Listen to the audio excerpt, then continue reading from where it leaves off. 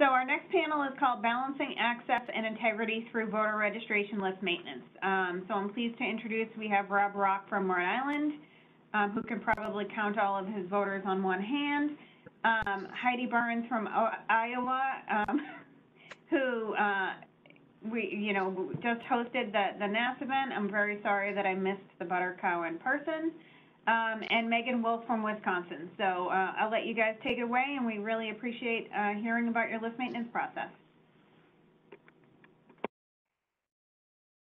Thank you, Michelle. Can you see my screen okay?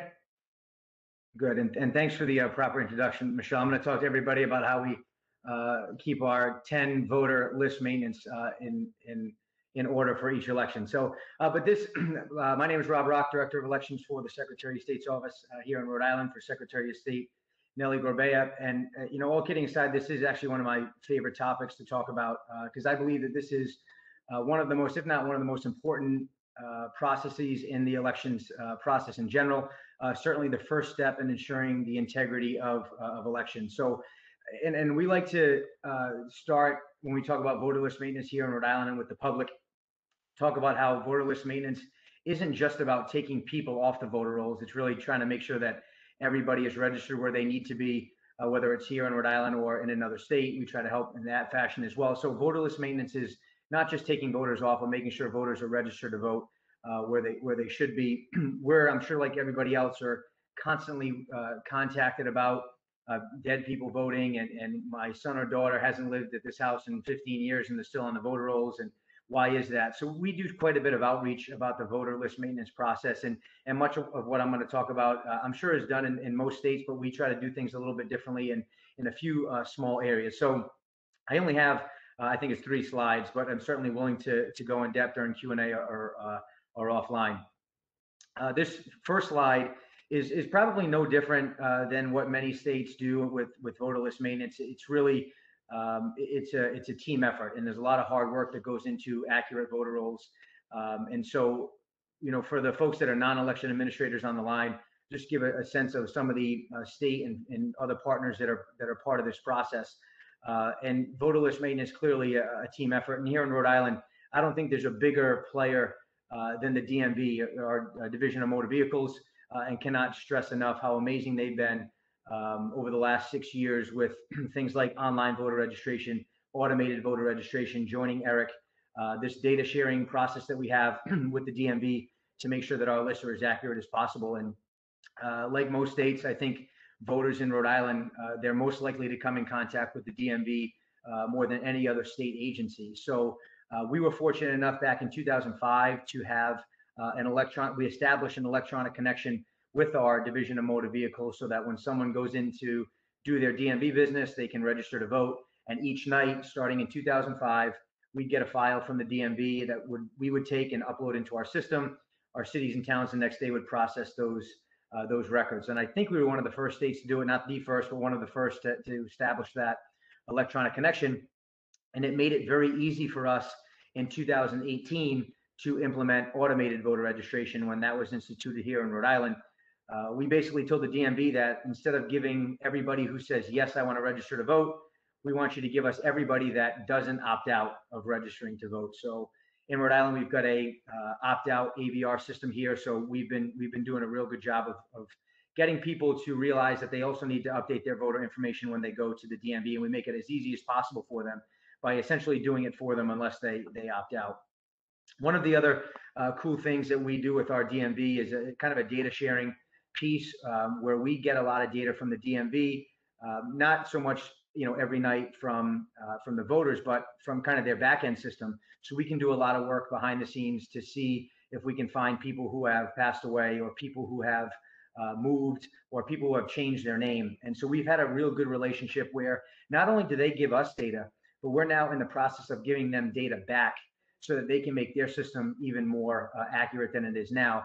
Just a quick thing, I would say at least 3 or 4 times a week, we get a phone call from somebody who didn't get their driver's license or their state ID in the mail. And they call us because our number is on the receipt in case they have any voter questions. So when they call us, we always ask for their address, and we look it up in the system, and we can see that, for example, if someone lives at 10 Smith Street, apartment 10 in Providence, and we look them up in the DMV system and they've got 10 Smith Street, apartment 8 in the system, we tell them, well, that's why you didn't get your ID, because they didn't send it to the right location. We contact the DMV, they update their voters' information, and then get them their ID. That's a one-off and kind of freelance way of doing it, but we are working on a more automated way where we can provide the DMV with data that we have so that they can update their system if in fact they want to. We also just started receiving deceased information from the DMV, and while it's not as good as the Social Security Death Master File or our Department of Health's Vital Statistics Office, there are people that contact the DMV when a loved one passes away, and so we're able to get, and that's just another piece of information that we're able to use to potentially update our voter rolls. So we've got a really great process with our DMV, and they've been great, and I could say one of the strongest partners for voter list maintenance. Just like most of you, we've got an electronic connection with our Department of Health's Vital Statistics Office, where every week we receive an update of people who have passed away. We've funneled that down to the cities and towns through our voter registration system, and we actually monitor the activity of our cities and towns to make sure that they are processing those records when they should be. And it's the same thing with our Department of Corrections, where every month we get a list of folks who have been incarcerated upon a felony conviction, and then another list each month of people who have been released from a correctional facility. And through our voter registration system, those voters are updated, whether they're taken off the list or put back onto the list if they've been released from a correctional facility.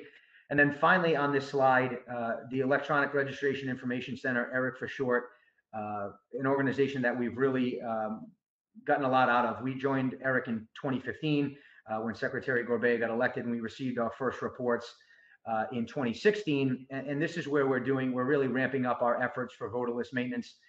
In 2020 and 2021, we've really kicked up our game when it comes to ERIC reports, and we receive them every 60 days and get that information out to the cities and towns so that they can process that information. So just quickly on the deceased voters, when we first got our reports back in 2016 for the first time, we had over 1,500 people on our voter rolls that ERIC had said had been deceased. We obviously took care of those right away with our cities and towns. And in our latest report that we received in July, that we had about 101 voters on our list that had passed away, and 98 of those had passed away in the last 60 days. So we're really proud of the work that we've done with the help of ERIC and a few other locations to make sure that deceased voters are not on our voter rolls. The in-state moves, when we first joined ERIC, we had about 40,000 people who had a newer address with the DMV than they did with the voter registration system. And that's what was the impetus for us to move to AVR, because we felt that those 40,000 people didn't realize that when they went to the DMV, they also had to update their voter information. So we've done quite a bit of work to make sure that voters who move within Rhode Island are updated here in the voter registration system. Duplicates, we had over 2,000 in our first ERIC report 5 years ago, and we're now down to under 200 per report that are updated every 2 months. And then finally, we just sent an out-of-state mailing to about 28,000 voters about a month ago, and we've already received over a quarter of them back, indicating that voters have in fact moved to other states, and we've removed them from our voter rolls. So I can't speak highly enough of ERIC, and being fortunate enough to be the chair of ERIC, not just a client. I guess that's not just a client, that's a hair club for men joke, but it's been a great experience. And for the states that are not on board, I suggest doing it. It's done wonders for our voter file, and it's been a great experience. This next slide is just a few other things that we do regarding voter list maintenance. Many of us do online voter registration, which allows people 24 hours a day, 7 days a week to update their information on our voter information center. Voters can also check out their sample ballot, a map to their polling place. They can track their mail ballot. But we also push, before every election, we push people to make sure they go onto our website and check their voter information so that they can keep it as updated as possible. The last thing we want is for voters to show up to a polling place that they shouldn't be voting at because they didn't update their information. So we really push hard out our online voter registration. One of the other cool things that we do, and very fortunate that the Secretary has taken this very seriously, is that the Secretary in our office has hired 2 internal data analysts, a senior analyst and a junior analyst, who do tons of work on voter data. We all know that we possess quite a bit of data in our voter files, and what our 2 senior data analysts have been able to do has been great. They're able to take our file and look at it a million different ways to find duplicates, to find merged voters that shouldn't be there, even deceased voters. And it's just another step in the process. It's another group of eyes that are looking at our voter file. And as a matter of fact, one of the data analysts just kind of figured out a little algorithm to look at folks who have changed their name that make it very difficult to identify a change, because clearly a first and last name change makes it very difficult. And it's even tough for Eric to determine that. So our senior data analysts, I'd say every week, are providing us with very small lists, 10, 12, 20 people. Hey, look at this group of people, look at these two records and see if they're the same people. We see a lot of similarities, and we're able to work to get our list where it needs to be. And it's been really great to have people who are, whose job is to actually look at the voter file and find ways to make it more accurate. They've also, and you can see a little snippet here on the slide, have created a voter registration website on our voter information center. Every month it's updated with the number of voters who are active, inactive, party affiliation, by city and town, by Senate and rep district. It's a pretty cool website. If you want to check it out, it's vote.ri.gov. Under forms and publications, you can see the voter registration piece of it. But the media loves it. Our voters love it. Candidates love it because they can see, where the new voters are and all that. So it's really a pretty cool website. We do the national change of address, of course, where we contact voters at their old and their new address to make sure that they're registered to vote where they should be. The jury commissioner is another way that we get information about voters who have moved. Rhode Island law allows for a no vote 5-year mailing, which essentially allows us to send a mailing to anybody who has no election history over the last 5 years. Basically a reminder that they're registered to vote, and if they've moved, to let us know. We send them to our voter registration website so that they don't have to fill out a paper form. But we did it right before in the spring of 2020, before the pandemic, and we're able to update our list pretty in a big way from that no vote mailing. I think we had about 150,000 people that were on that list. So it was really great for us to be able to contact those voters. And it's also, even if the voters still live where they are, it's another touch point so that voters know, where to vote, how to vote, the information to go to the polls. So it's, if anything else, it not only does it help keep the voter roll updated, but it also helps to know that voters know that we're here and trying to give them information. One of the biggest ways that we've updated our voter file over the last year and a half are mail ballot application mailings. One of the silver linings from the COVID pandemic is that we've sent out 3 times in the last year and a half a mail ballot application to all registered voters in the state. For the June presidential primary in 2020, we actually sent it to inactive voters as well, because they are eligible to vote. And for our November general and for the March special election that we had, we sent them as well. And that did wonders for our list as well. We were able to find a ton of people that were not living, where they said they were registered to vote. And I always give the quick example of the mother or father that calls us up when they receive this application and say, hey, my daughter hasn't lived at this house in 10 years. Why are they still getting a mail ballot application? And I say, well, what did you do with the application? They say, oh, we just threw it away and that's fine. I said, well, that's why the voter is still on the list, because when you take an official election mail and you throw it away and you don't let the post office know or let our office know that they've moved, federal and state law make it very difficult to remove someone from the voter file. You don't just get removed because you don't cast a ballot. So for our mail ballot application mailing, we put a little note on every envelope saying, if this voter does not live at your address, please send it back with your postal carrier. Please send it to us, and we can start the confirmation process. And the next slide will show you that we have about 95,000 people that we were able to make inactive due to those mail ballot application mailings. So statewide mailings have done a great deal for us. And before I get there, though, one final thing on this slide, we also do a precinct review where we overlay our voter file on top of the precinct shape files to make sure that voters are in the correct precinct. We do that every couple years because when streets are extended or shortened, we want to make sure that voters don't get moved inadvertently. So we're able to do that with a geocoded voter file. And that's a bigger project that we're working on. It's not complete, but we have seen some accuracies made to our voter list because of it. So those are just some of the ways that we're making sure that our list is as accurate as possible. And this final slide it probably goes to Michelle's point about our very small voter file. Some of you are looking at this and probably laughing, but over the last 6 years, we've taken off almost 170,000 voters from voter list maintenance. Most of them are from being inactive for 2 federal elections. And that's where I show our 95,000 currently inactive voters, which means we've pretty much determined that they don't live at the address that they're registered at, but because of federal and state law, we can't take them off yet. And if they don't vote in one of the next 2 federal elections, they're taken off. But just a quick anecdote, we had 521,000 people vote in Rhode Island in 2020 in November, which was a record for us. Out of the 808,000 registered voters, which is about 64%.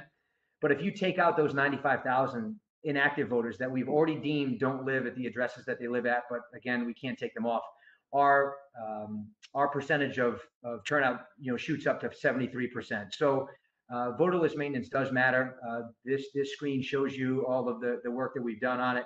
And we're real proud of it. It's something that it's hard to do. It's hard work, but it's a team effort. I can't stress that enough. With help from many of you in the elections community, with sharing data, with help from Eric, our state partners, it's really important. And it really goes to the foundation of the integrity of the election. When we can talk to people about a voter list that's as accurate as it's ever been. And I'd make that argument in Rhode Island. Our voter file is as accurate as it's ever been due to the information that we're provided and that we're shared with other agencies. So we're fortunate, and we're happy to answer any questions about this during the Q&A, or happy to put you in contact too with our data analysts who have some pretty cool ways to determine duplicates and merge voters that I think can be helpful.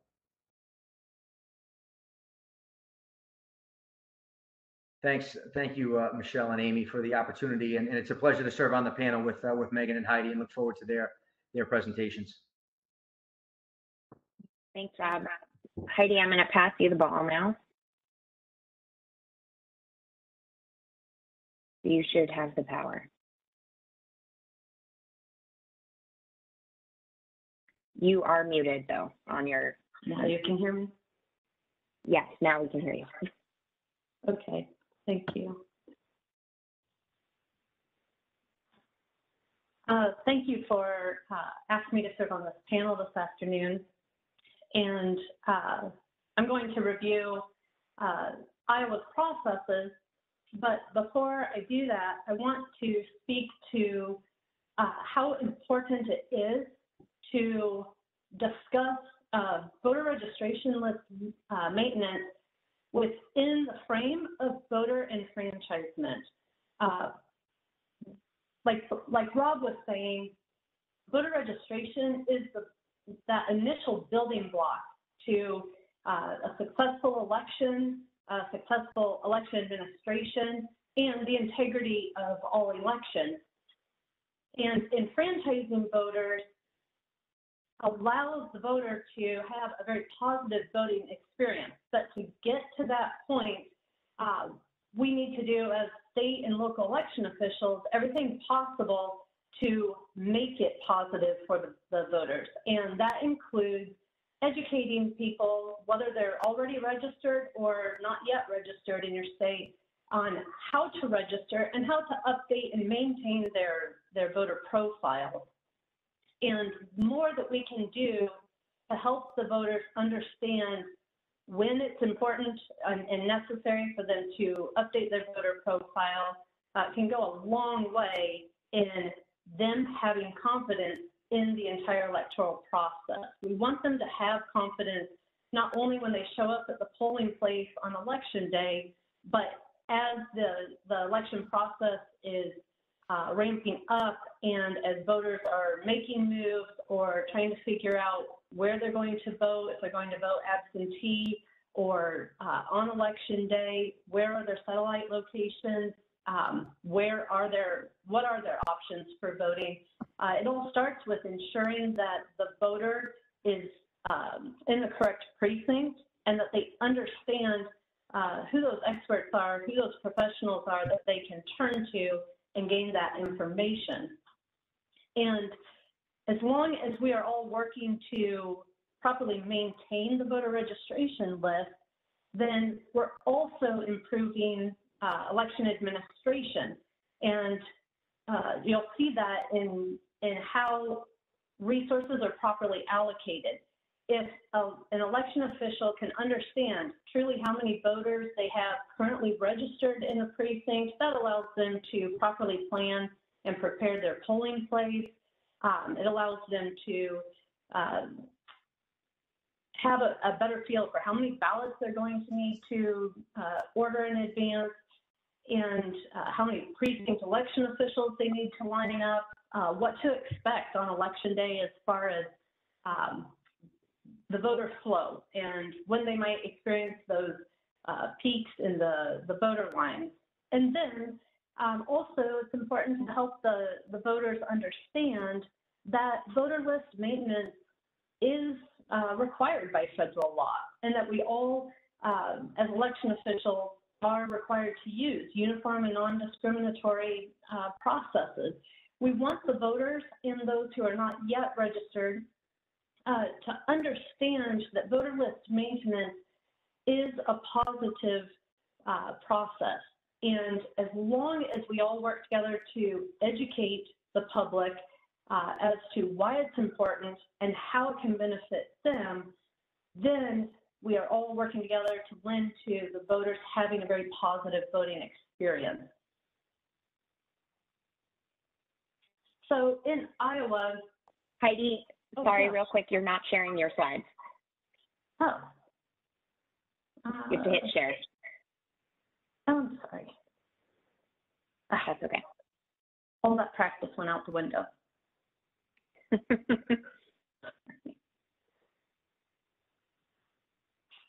Okay. Now is that better? Yes, but you need to put it in presenter view, and then yes, you'll be good. There we go. Okay. So in Iowa, like every state, we have our voter registration system, but of course, like every state, we have some differences. So in Iowa, we have 99 counties, and each county has a county auditor who is the local commissioner of elections, and they're the ones who do all of the list maintenance. So at the state level, we are facilitating pushing information out to the counties, but we are not actually doing the list maintenance.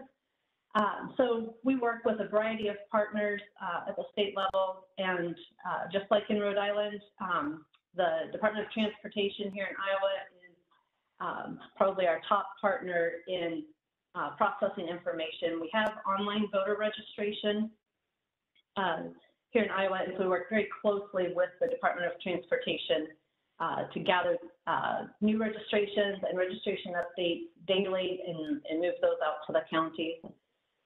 We have a variety of list maintenance tools. And so we have our routine list maintenance that's dictated by federal law as well as our Iowa code.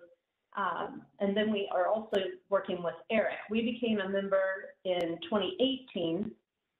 And this year we have been able to move forward and position ourselves to utilize all of the opportunities within ERIC to do much more regular maintenance. So we're providing fresh data to them every 60 days, and now we are embarking on a very ambitious program to start utilizing the various reports regularly. Initially, we will be using different reports, doing something with a different report every 30 to 60 days, and eventually we will reach the point where at least every single month we are utilizing a different report and being able to keep that data moving out to the counties so that they're doing additional list maintenance on a much more regular basis. And then annually, we are participating in the National Change of Address mailings, and we now are annually issuing an eligible but unregistered mailing, and that is also through the ERIC program. So we align that with the month of September, ideally trying to get that mailing to drop pretty close to National Voter Registration Day. And with that mailing, like with many of our other list maintenance programs, we work very hard to educate the public. And we work with the county auditors and their staff. We work with service organizations throughout the state. We work with grassroots groups who are very engaged within their county or maybe within a particular jurisdiction like a school district that might cross county lines. But we're very much about educating the voters, and then with the EBU mailing, those who are not yet registered, to help them understand why they're receiving this information and what they should be watching for, so that when something hits their mailbox, they're not caught off guard or just tossing it in the mail because they think it doesn't apply to them. And then biennially, we issue a no activity mailing each spring after the general election. And that mailing is issued to people who did not participate in the most recent general election and have had no other activity on their voter registration profile up to the point that we issue the mailing.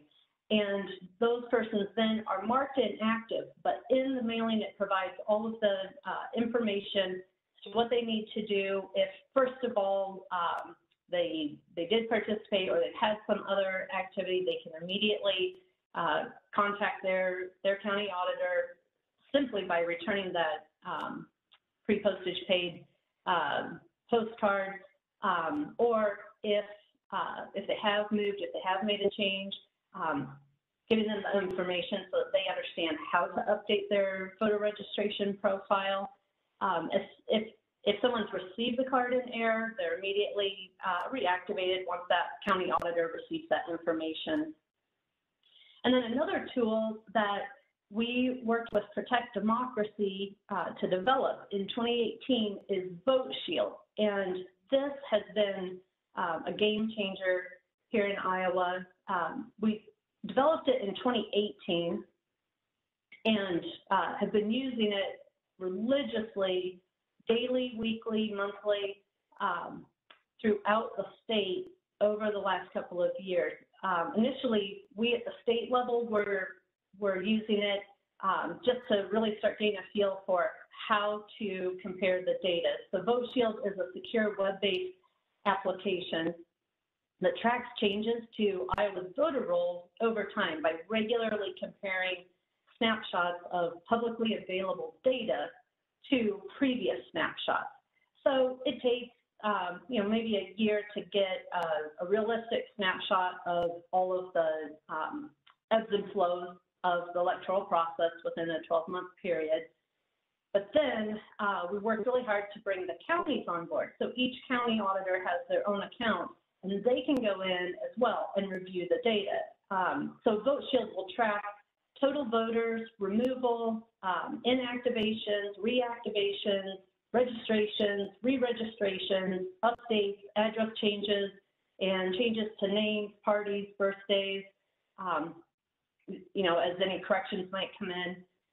And the counties, what is really helpful is that they can review the data, and when they see an anomaly that's been detected and flagged within their county, they have a much better feel for the activity that's been going on in their county. So at our level, we might see that a county had 200 voter registrations over a weekend within, maybe July. So it's after our primary election and well in advance of our pre-registration deadline for the upcoming general election. So it might look unusual to us, but the county auditor maybe in their county, some candidates were moving through, and they had a voter registration drive in conjunction with kind of some speeches that were being given on the town square. And so the county auditor understands why they had such a bump in voter registration submittal. So we work very closely with the counties. It's also given us an opportunity to identify when a county was incorrectly inactivating some voter registration. So we've had 3 instances where we've been able to help 3 different counties understand that they had somebody on staff who didn't realize that when a mailing that the county had issued to voters was returned to them, that didn't qualify as a reason to inactivate a voter. And so when we saw that a county had inactivated 120 voters within a couple-day period, we reached out to them, talked through the process with them, and then they were able to go back in and reactivate those voters. And in the next slide, the next couple of slides, I'll show you just some snapshots of what the Vote Shield data looks like. And then on election day, we have election day registration, and we utilize e-poll books in all 99 counties at every precinct polling location.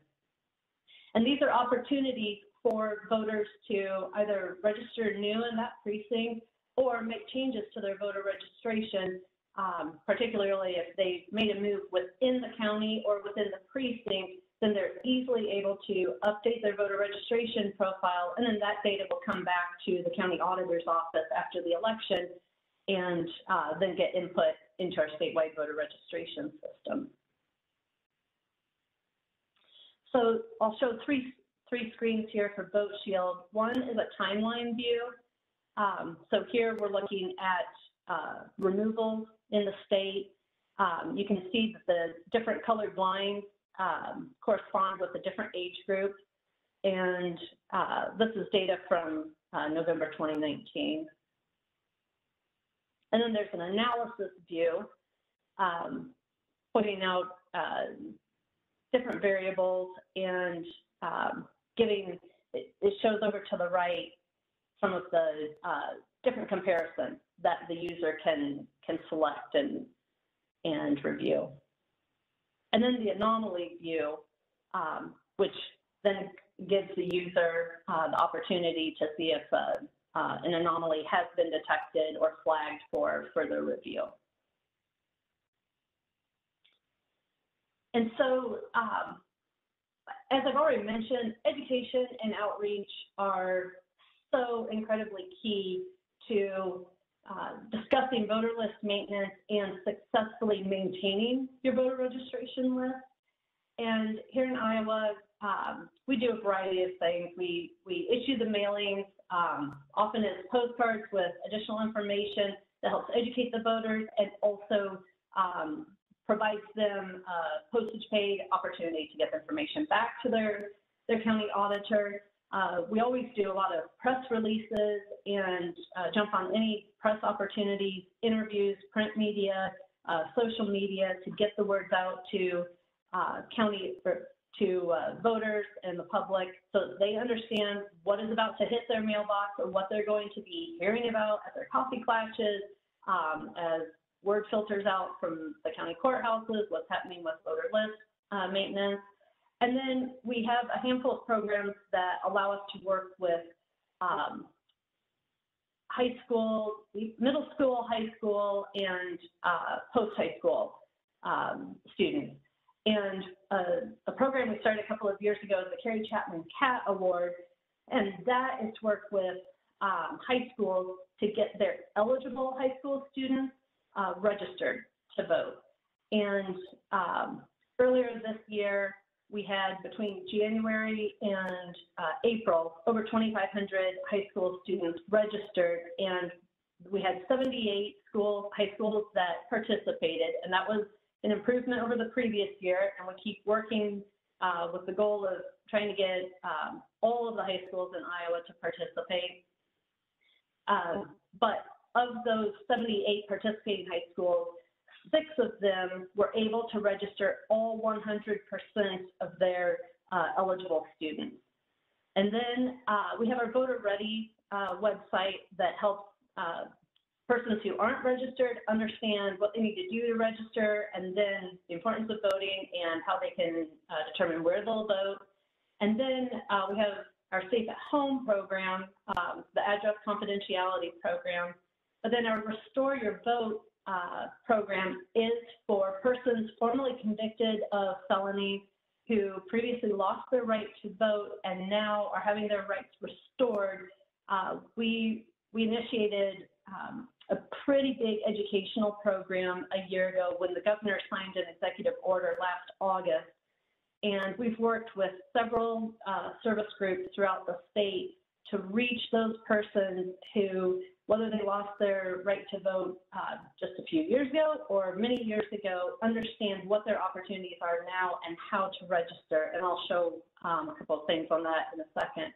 And then, of course, the other aspect is training our local election officials and precinct election officials so that they understand how to maintain the voter list properly and in compliance with federal and state law, and why it is a positive effort, and how to educate the voters and, again, the unregistered folks in their county. Because we have the e-poll books and election day registration, we want to ensure that our precinct election officials really do understand the importance of list maintenance so that they understand how to communicate with the voters who are making changes at the polling place. And so restoreyourvote.iowa.gov has a lot of different interactive aspects. And one of them, if you can see my mouse, is this video. I won't play it here, but it's a short video that really helps to easily explain to a person how to register, how to determine if they're eligible to register, if their rights have been restored, and then how to vote, if they want to vote absentee or on election day. But the other thing that I'm very proud of on this website is this resources section. And one of the most important pieces to it, I think, is this piece that says, who do I contact? Because the Secretary of State's office in Iowa is not involved in the actual restoration application process. The persons have to work with the governor's office to apply for restoration, and then they will register to vote. We don't just go in and undo somebody's cancellation. They just simply go and register to vote. But the persons who have previously lost their rights and the people trying to help them get their rights restored and get registered to vote don't necessarily understand the process or who holds the key information or who does what in that process. And so we've worked with the executive and judicial branches and the various agencies in those branches so that they all understand what their role is in answering questions. And so we've created this very thorough collection of questions to help somebody go through a survey and figure out if they're eligible to have their rights restored, and if they aren't sure, who they can go to, whether that's Iowa Courts Online or the Department of Corrections or the governor's office. There are a lot of different players at the table. And just like with developing incident response plans and having a number of partners named in your plan, you need to let those partners know that they're involved. And so we worked very closely with those agencies to make sure they understood how we were providing this information and why they may be contacted and what kind of questions they are able to answer. And then just our final slide here showing our voter registration numbers. We have well over 2 million registered voters in Iowa, and since January of 2015, we've registered a little over 500,000 new voters, and over half of those registered through our online voter registration portal. And then just noting that over 2,500 high school students were registered at the beginning of this year. We'll start a new Carrie Chapman CAP program this fall. And then since the governor signed her executive order last August, we've had over 5,000 persons have their voting rights restored. With that, I'll turn it back over to Amy. Thank you. Thanks, Heidi. Meagan, I'm going to pass you the ball now. I appreciate this opportunity to talk about list maintenance. Sorry for the technical glitches. And I also really appreciate the enthusiasm over this topic from the previous presenters as well. It was fun when we were preparing for this panel with Rob and Heidi. I think Heidi described this as, you know, something everybody should be excited about. And I would certainly agree, because I think there is so much to list maintenance, and there's so many terms that we use interchangeably or just the terms list maintenance are so ubiquitous to elections that oftentimes I think that voters, legislators, and others who might have questions about list maintenance don't fully understand what that means or what's involved as part of it.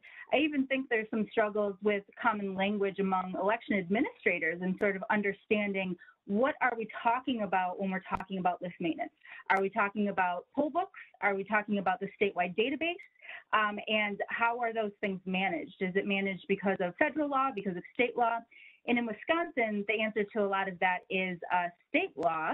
And if we go to the next slide, I can talk a little bit about why. So to give you a little bit of an overview and set the stage for how list maintenance happens in Wisconsin, the first thing that you need to know is that Wisconsin is exempt from the NVRA. And the reason for that is that we've always had same-day voter registration, election day registration allowed in the state of Wisconsin. You actually didn't have to register to vote in all Wisconsin municipalities until 2005. And so because of those long-standing provisions, our state is actually exempt from the National Voter Registration Act. And what that means is our DMV, other agencies do not play any role in election registration. So any of the data transfers that we receive at the state level or at the local level are actually all prescribed in our state laws. Another thing that means for us is that there are only active voters on our poll list. So there are inactive voters in our statewide database, but you can only be on the poll book if you're actually an active, eligible, registered voter at your correct address. Inactive voters, we keep them. Nobody's ever actually removed from the system.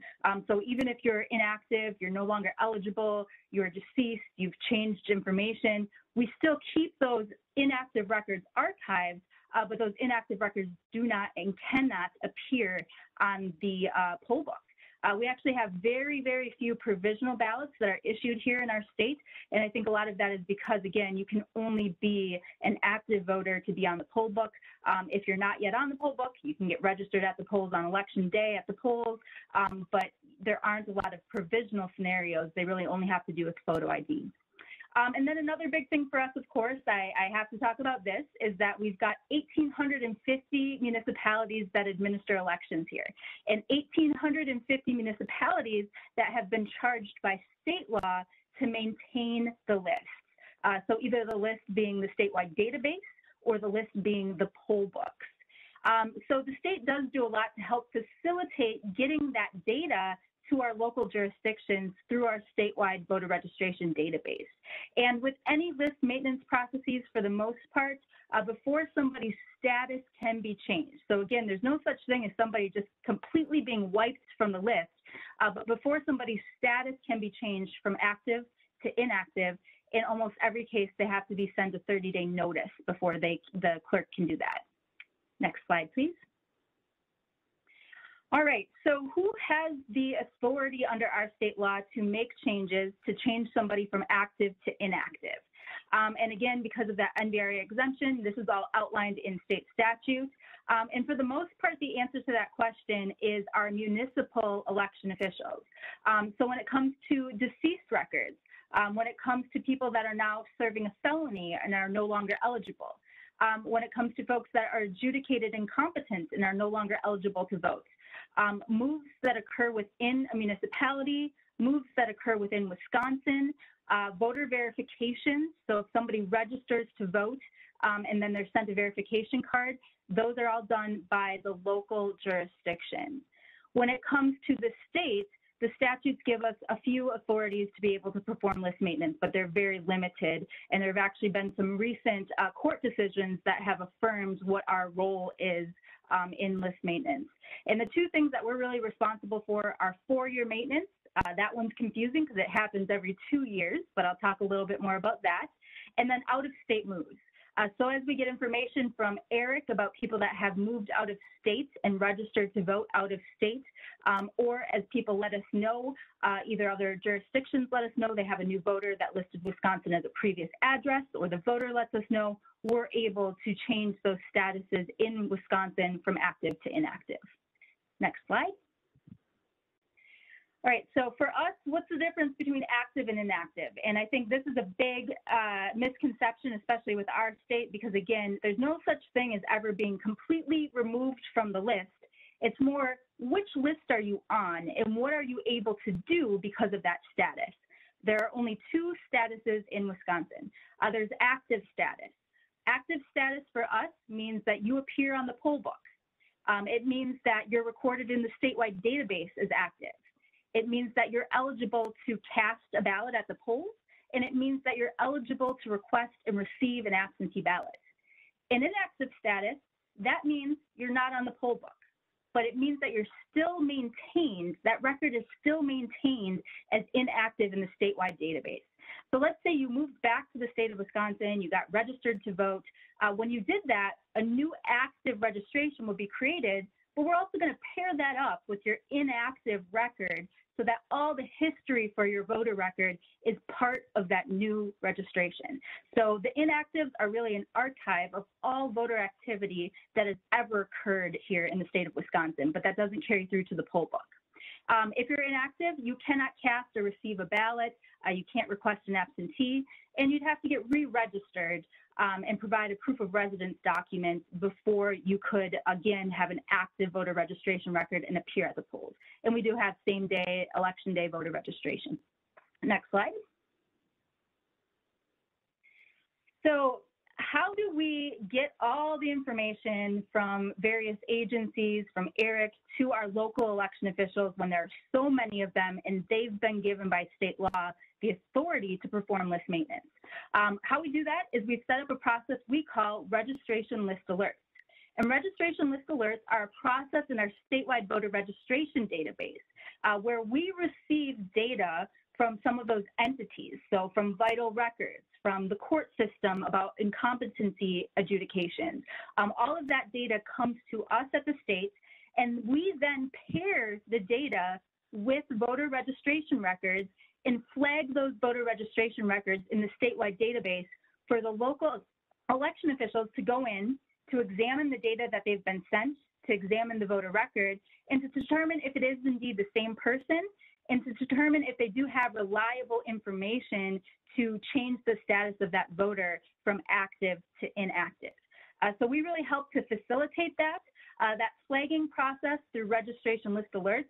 It also makes sure that we're able to make sure these things are getting done. As we send that data to the local clerks, we want to make sure that they are taking action, that they are indeed keeping their poll list clean, and notifying voters when something has changed so that voter has that educational opportunity to understand why they're now inactive and what they need to do if they'd like to become an active voter again. And so we help with a lot of that facilitating. I think from my perspective, it wouldn't work well, it wouldn't make a lot of sense if we were to ask each of the 1,850 clerks to themselves go out to the court system, to vital records, to obtain that information. So we help to facilitate that part for them. Next slide.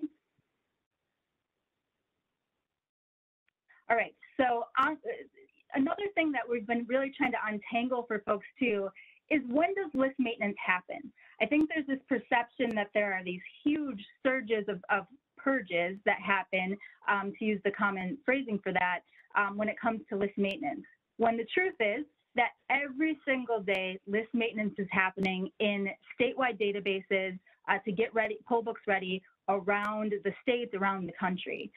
So things that happen here on a daily basis or regularly are things like death records. So we get information from vital records on a regular basis. Again, we use that registration list alert process. But our clerks also have the statutory authority to use reliable information. And the statute doesn't really define that. But basically, if a local clerk knows somebody is deceased, they have the obituary, something like that, they're able to take that action unilaterally to deactivate that record. They don't have to wait for us to send them the vital records report. Same thing for felons. We get that list from the Department of Corrections. We're going to put that in as a registration list alert, and the clerk is going to make the determination it is the same person and they're no longer eligible. The same thing happens, although it's a little more manual, for incompetency adjudications that come in through the court system. Then when it comes to move, the statutes say that the clerks can receive reliable information upon which they can actually move a voter or deactivate their record. So if a voter has moved within the same municipality, so within the same town, within the same city, the clerk can actually update that record and then let the voter know, hey, I've updated your record, we now have you here. If they've moved within the state, so they've moved somewhere else, then the clerk can also deactivate that record, and then that voter is going to have to re-register in that new municipality. And then, of course, if it's out of state, we're able to do that, and the clerks are able to do that when we're notified by ERIC or by another state that somebody has moved out of state. Next slide. And then the next batch is sort of quarterly or monthly list maintenance, the first of which being ERIC. Since we've joined ERIC as the first state that's truly NVRA exempt and doesn't have a tie-in with the DMV, we've learned a lot of things.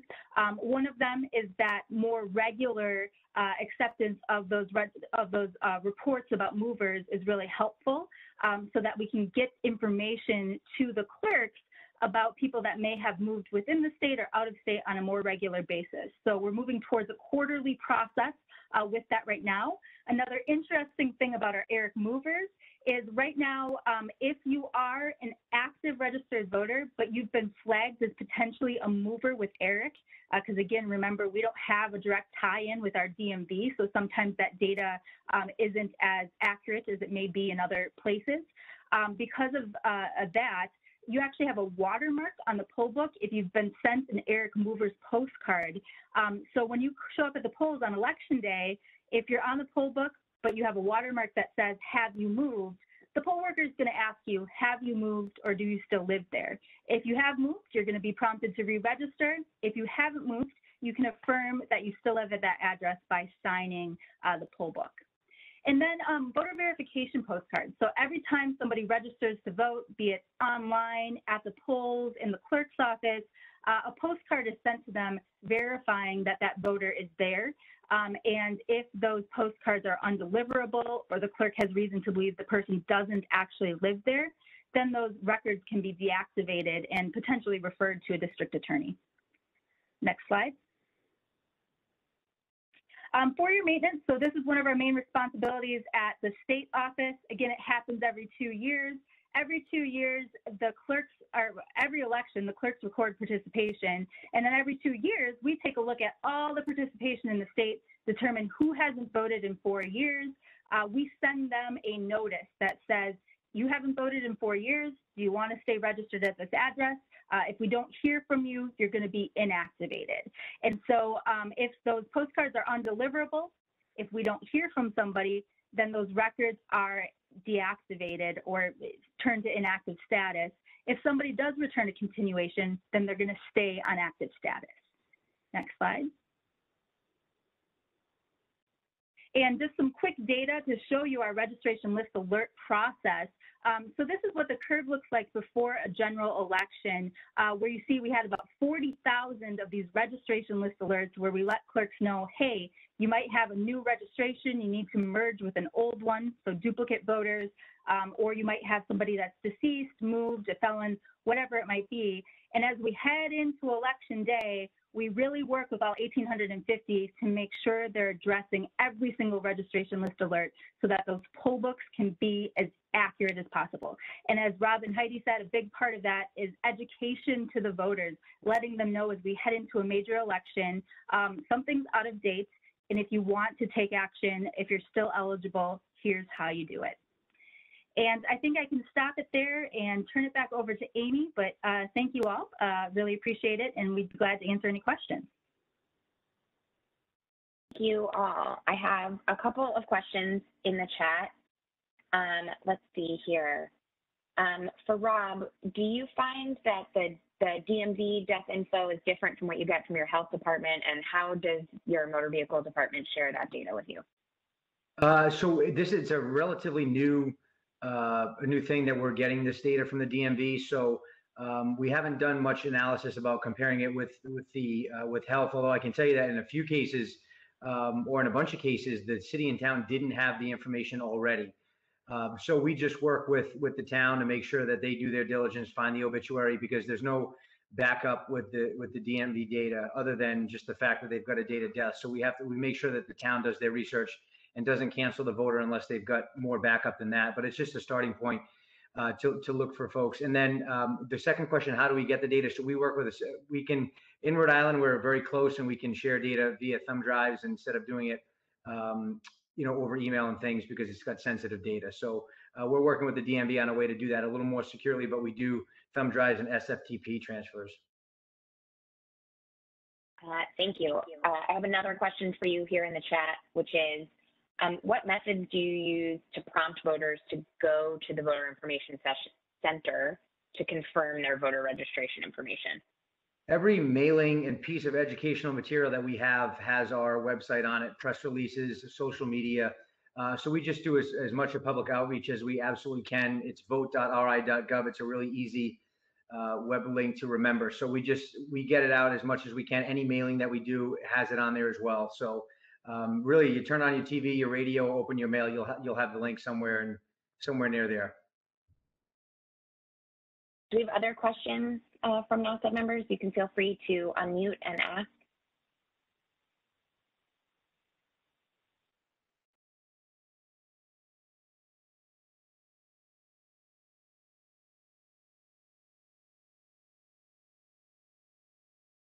Let's see, Rob, I have one other in the chat for you. Is your no vote 5-year mailer, is that similar to what Ohio does with the Supreme Court decision that they had? Do you know? It's similar, but that last piece is different. So we're not going to take any action on a record unless it is returned undeliverable. We don't do the no response, make a change to the record. It's simply more of an educational piece to say, hey, you're registered. We want to make sure that you're in the right place. If not, let us know. But we don't take action if they don't respond.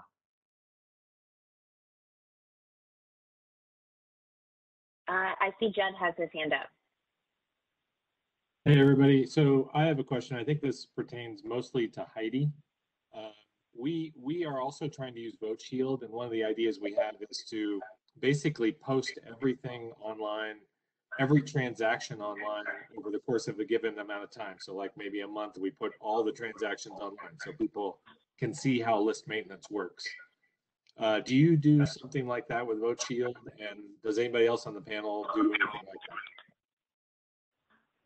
So, Judd, you're meaning making the Vote Shield results or the analysis publicly available.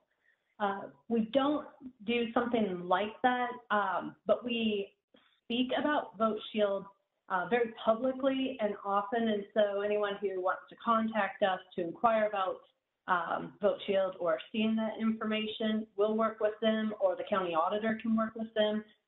It's not secret, and all of the data utilized and analyzed through it is publicly available.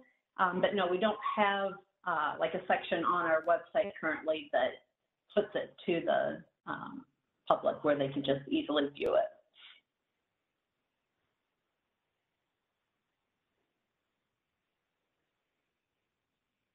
We have time for one more question.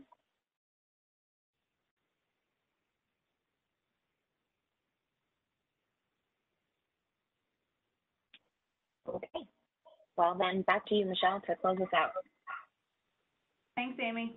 I certainly appreciate hearing about all the different methods, and I always enjoy when Meagan tells us about her 1,850 local election officials, and then Rob just cowers with his like 39. So the process is very different, as you can see, with Heidi having counties in Iowa, and then the municipal systems.